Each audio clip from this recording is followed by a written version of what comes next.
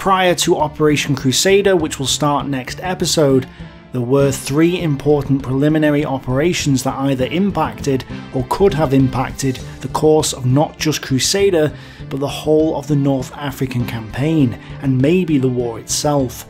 The first mission ever by the SAS, a raid by Rommel into Egypt, and an assassination attempt on Rommel's life.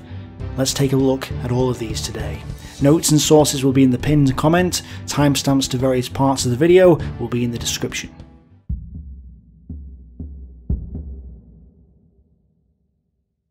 Rommel went to see Hitler at the Wolf's Lair in late July 1941.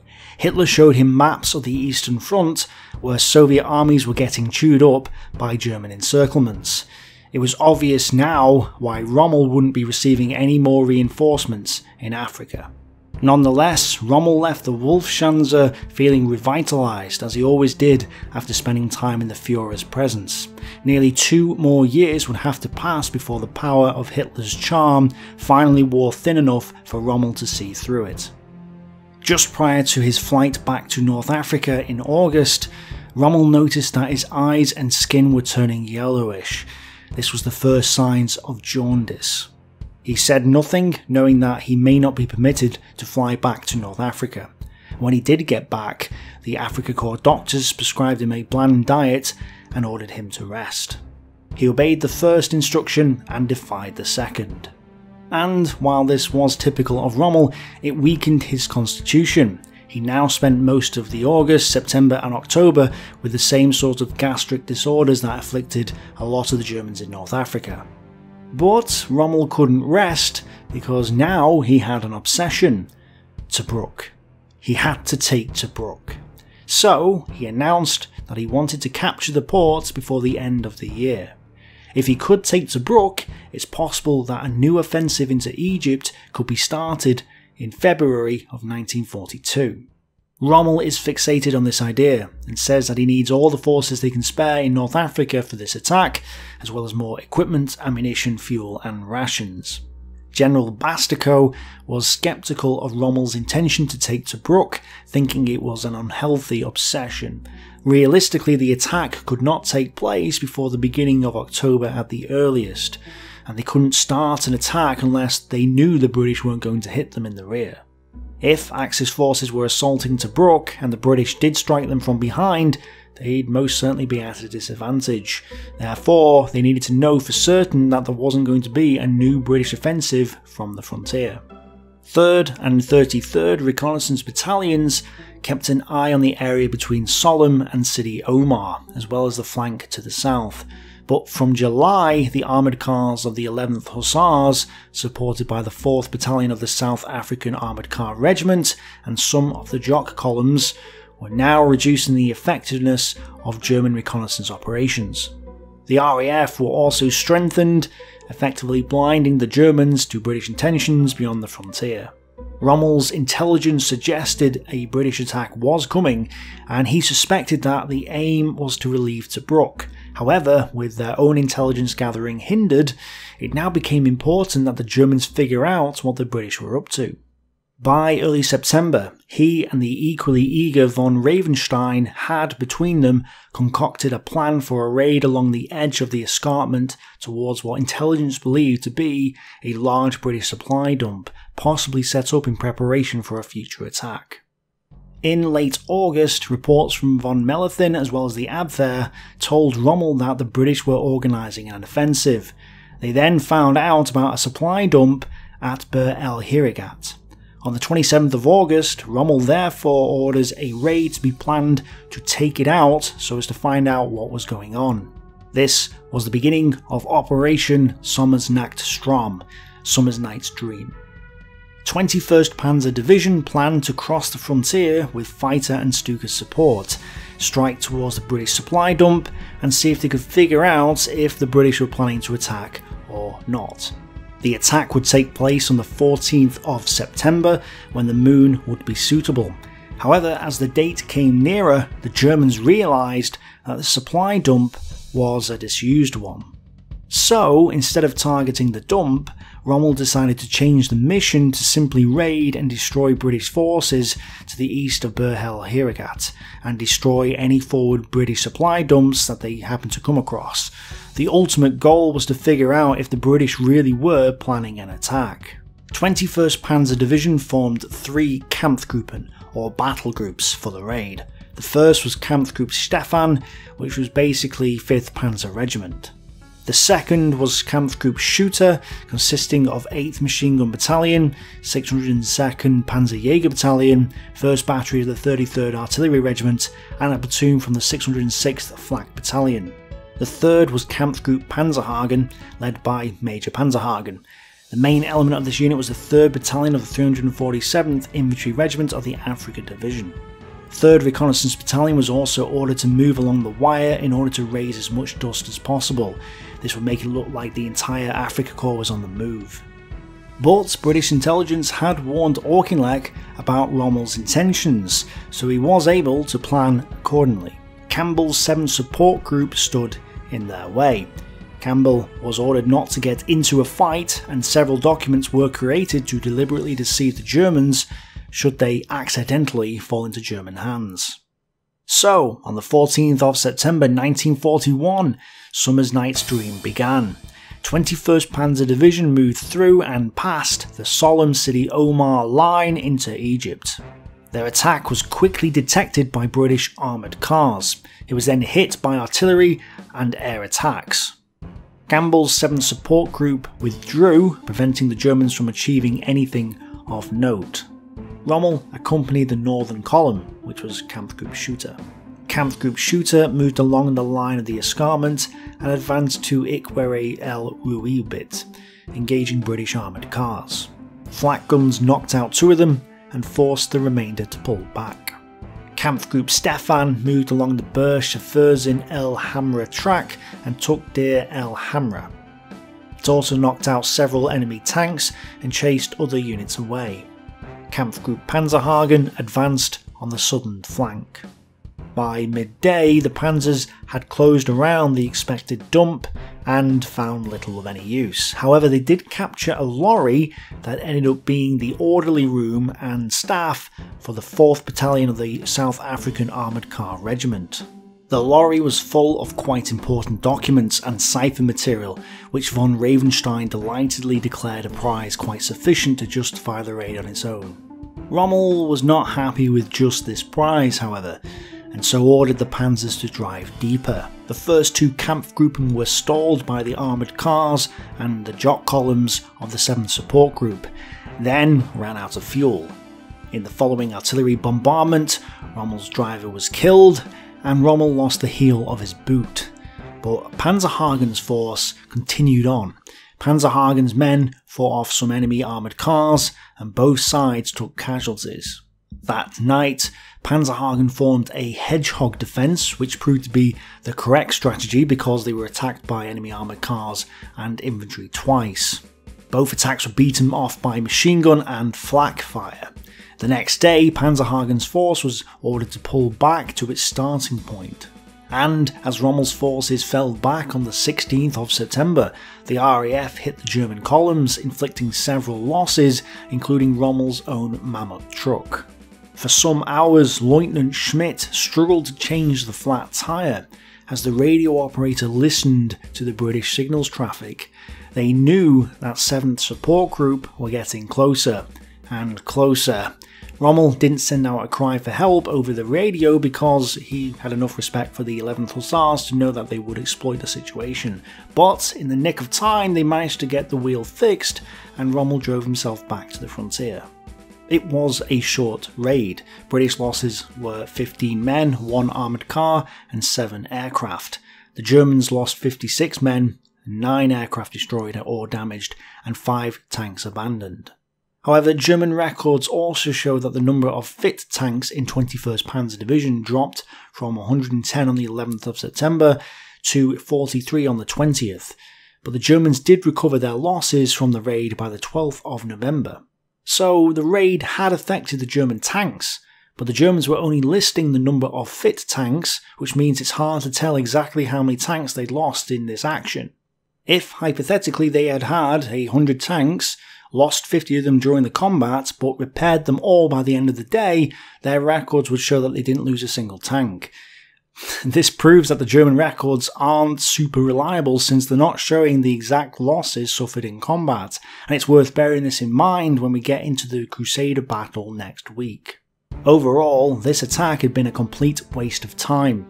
No sign of a British build-up was found, and no supply dumps had been taken. However, the planted documents that the Germans had captured suggested that the British weren't going to launch an attack until December, and were even considering making a retreat to the Sommernachtstraum area. Rommel left Egypt with the view that the British weren't going to be a threat to him in the near future. So convincing were these planted documents that Rommel would actually be on his way back from Rome, where he had gone on November 1st to spend 2 weeks of leave with Lucy when the British attack was sprung. Auchinleck had successfully concealed the British build-up, which was going on just a few miles further east than where Rommel had moved. So, thinking that the British wouldn't be able to attack for a while, Rommel concluded that Tobruk should remain the main goal. He dismissed Haldurp's and Bastico's warnings that the British might be gearing up for an attack, and believed that the main enemy were the Australians in Tobruk. Of course, the reality was that Auchinleck's plan for Crusader was well underway, and more men and material were approaching the front every day. Rommel wasn't even right that the main enemy were the Australians at Tobruk, because they were in the process of being withdrawn. As a result of political demands, through August, September and October, most of the Australians and Indian forces, which had been in Tobruk, were withdrawn and replaced with Scobie's 70th Division. Losses at sea rose alarmingly during September, to the point that Rommel said that if things didn't improve, he'd have to call off the attack on Tobruk completely. Between June and October, 220,000 tons had been lost to British naval activity and air activity. The OKW had also noticed the steady increase in British forces in the Middle East, and concluded in early October that the British would move to relieve Tobruk, and would then transfer these forces to the Caucasus, which was thought to be Britain's main concern. In fact, it was the Italians who correctly guessed that the British were aiming to take Libya. And even Hitler had taken notice of the supply problems. Hitler had been trying to persuade Mussolini to allow German naval and air officers to take part in the Mediterranean War.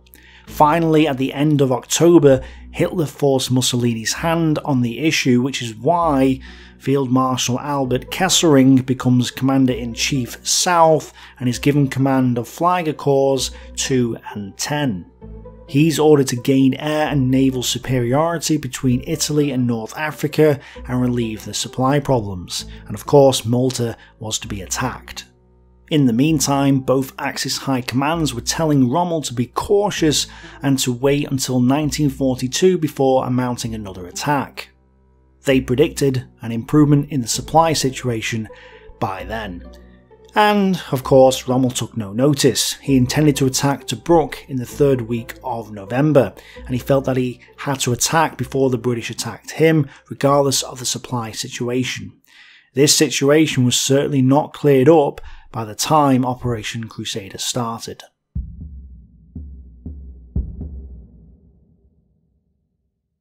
Prior to the beginning of Crusader, there were 2 small British operations designed to distract Rommel's attention. The first was Operation Flipper, launched on the 13th to 14th of November by Keyes's No. 11th Scottish Commando. The idea was to land 59 men behind enemy lines from 2 submarines, HMS Torbay and HMS Talisman, in the Jebel Akhdar area, 20 miles west of Apollonia. Once they landed, they would carry out several objectives, all raiding missions, including the Italian HQ at Cyrene and the Italian Intelligence Centre at Apollonia. But one of them was to assassinate Rommel at the villa in Beda Littoria, or Sidi Rafa, although this particular mission wasn't the main objective. The mission began badly. The men were 2 hours late boarding the submarines, and some of the tightly packed men had to sleep in the torpedo tubes on an unbearably hot journey. They successfully reached the beach at Shesm el Kelb on the 14th of November when the weather was good. But for reasons that the sources don't make abundantly clear, they waited until the 15th of November before they attempted a landing. However, by this point the weather had deteriorated. Strong winds and rough seas prevented the submarines from launching the commandos correctly. After hours of battling the waves, much equipment was lost, many of the men didn't get to shore, remaining on the submarine, and at least one commando drowned as well as 2 of their Arab guides. As a result of these losses, 2 of the 4 objectives had to be abandoned. The men continued onto their objectives, and on the night of the 17th and 18th of November, the attempt is made on Rommel's life. The main objective was actually not the raid on the villa, which was thought to be Rommel's headquarters, but with the bad luck so far, they decided to just go for the villa and take out Rommel. He was to be either captured or killed. Hauptmann Weiss was the German officer in charge of the staff at the villa, although it should have been Rommel's quartermaster general, Major Schleusner, but he was in hospital at Apollonia suffering from dysentery. Just before 1 AM on the morning of the 18th of November, the day Operation Crusader began, a commando called Robert Campbell knocked on the villa's door. When a guard, armed only with a bayonet, opened the door, Keyes grappled with him. In the hand-to-hand clash, the guard shouted, alerting the rest of the Germans, before being shot by Campbell's Tommy gun. Then, a confusing firefight broke out, with machine guns and grenades going off all over the place. It's not clear how, but Keyes was killed, possibly by friendly fire from Campbell's Tommy gun, and Campbell was wounded in the leg, so he had to surrender. The mission was a failure. Doubly so because Rommel was actually on his way back from Athens at the time, so he wasn't even at the villa. The surviving commandos made it back to the beach, but while they did make contact with the Torbay, the bad weather preventing them from being evacuated. Then Italian troops attacked them at dawn on the 19th of November, so the 22 men that remained decided to split up into small groups and try to make it back to British lines. Out of the 6 officers and 53 men of No. 11 Commando who began the raid, only 2, Colonel Laycock and Sergeant Terry, got back to Allied lines safely. This was after a lovely 41-day stroll across the desert, although it did rain constantly, so food was their main issue, not water. It was then discovered that Rommel had actually moved his HQ from Beda Littoria weeks before, and was nowhere near, so the raid was a complete waste of time. In fact, according to one source, Rommel had never actually used the villa at Beda Littoria as his private accommodation, and had only been there on a few occasions. Rommel's HQ was now at Gambut, between Tobruk and Bardia, 200 miles east of the target villa. The second diversionary operation took place on the night of the 16th, 2 days before Operation Crusader began. Captain David Stirling's L Detachment of 1st Special Service Brigade, which became 1st SAS Regiment later, parachuted into the desert to raid 5 airfields near Gazala to Mimi. Their goal was to try and destroy the new 109F fighters the Germans had deployed to Africa. But again, after they'd taken off, the weather turned sour. The aircraft dropped L detachments all over the place, and of the 5 parties, only 1 landed intact and near the target. Of the men who did drop, some broke their necks, others legs. In fact, one plane had been damaged by anti-aircraft fire, with a piece of shrapnel being lodged in the compass. Abandoning the drop, the pilot flew west towards home, but was actually flying in circles until his fuel ran out and he had to make an emergency landing, and everyone was captured the next day. The one group that was near the airfield at Tamimi was soaked through after their drop, to the point that their explosives wouldn't work. The commander, Lieutenant Paddy Mayne, considered attacking the planes with grenades, but was reluctantly persuaded to rethink the plan. We had a hell of a time talking him out of it, but there was no point getting knocked off in a hopeless cause. You couldn't knock an aircraft out with a grenade. The operation was abandoned and the survivors withdrew, to be picked up by the long-range desert group. Luckily, among the survivors were Captain David Stirling and Lieutenant Paddy Mayne. and both learned their lessons from the raid, which they would apply in future operations. It was not an auspicious beginning for the famous SAS Regiment on this, its first operation. So, Rommel survives his assassination attempt and his own raid inside British territory. This is lucky because without this really decisive and action-orientated German general, how could the Germans hope to stop the British next episode when Operation Crusader begins? Well, actually, Rommel doesn't do what the British hope he will do, and it's really uncharacteristic of Rommel. Truly bizarre, and really this peculiar reaction to the British offensive cascades. It's the first domino which turns Crusader into what can only be described as one of the most surprising and extraordinary battles in World War II, if not all of military history. And that's not an exaggeration. Thanks for watching, bye for now.